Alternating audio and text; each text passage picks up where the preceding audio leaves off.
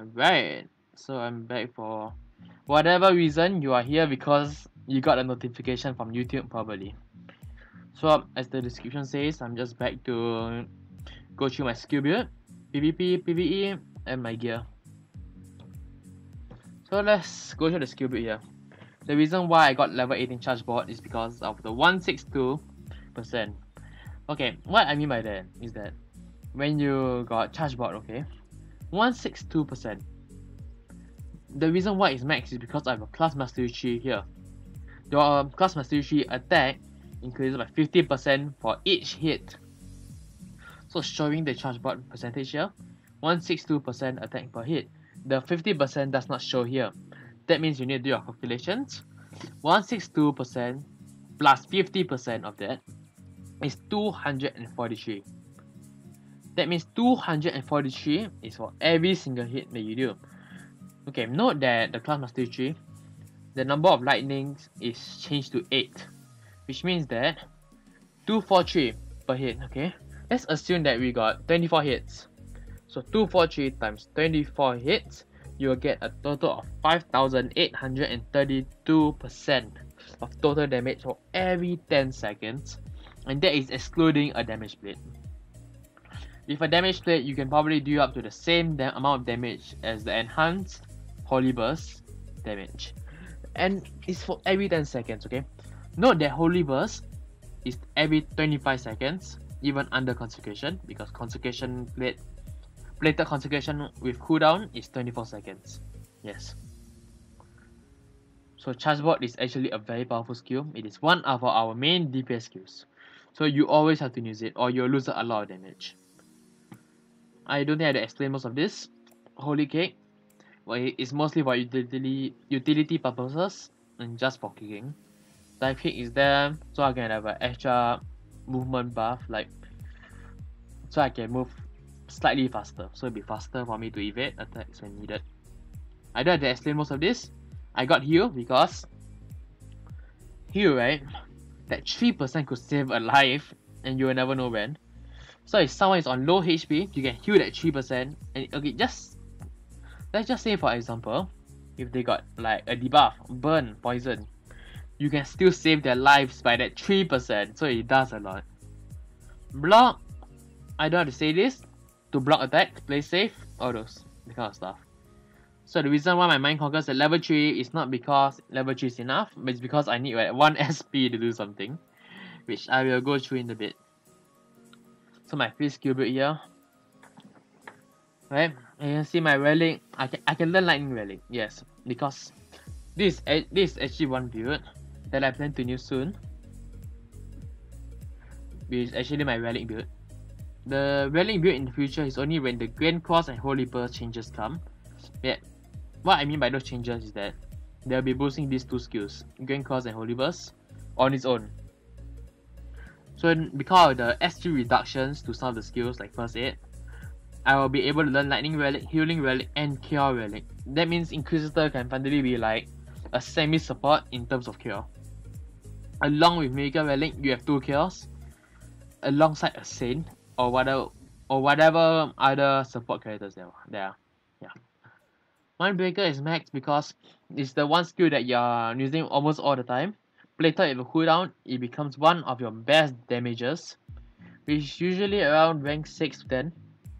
So if it goes around above that, I think something is wrong. Yes. Lightning Bolt is max due to obvious reasons because you need the awakening for it.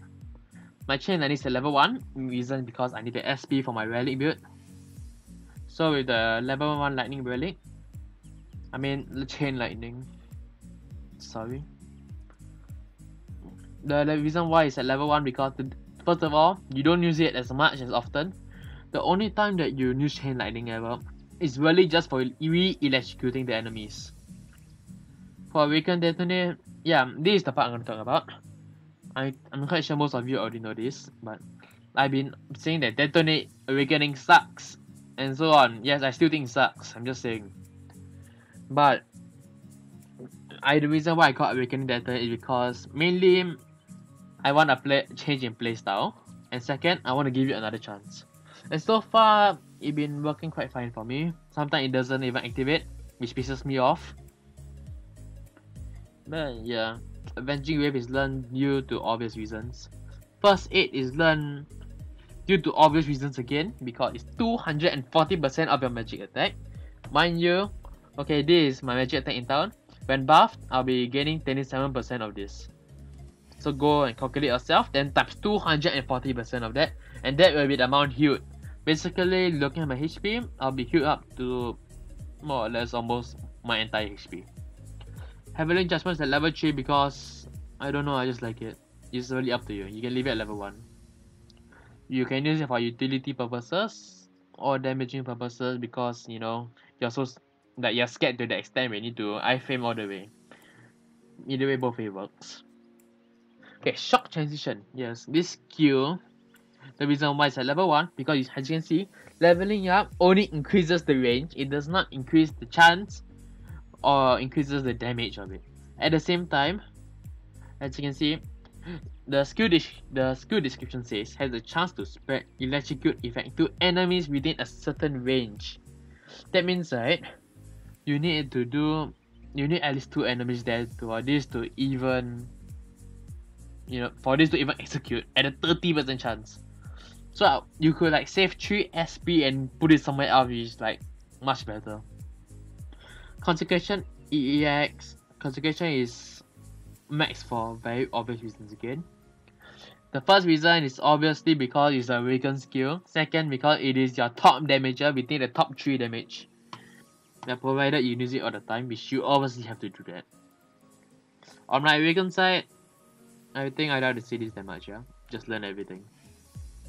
Or if not, you can just remove awaken detonate. It's really up to your playstyle.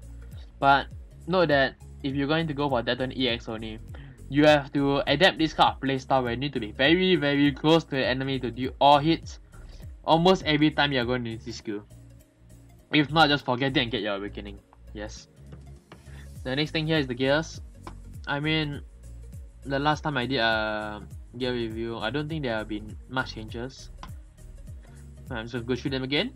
My greedy rune dragon helm has not changed. The only things I got for my level 95L is my upper body, my slayer gloves, and 2 weapons. So far I'm left with my lower body and shoes.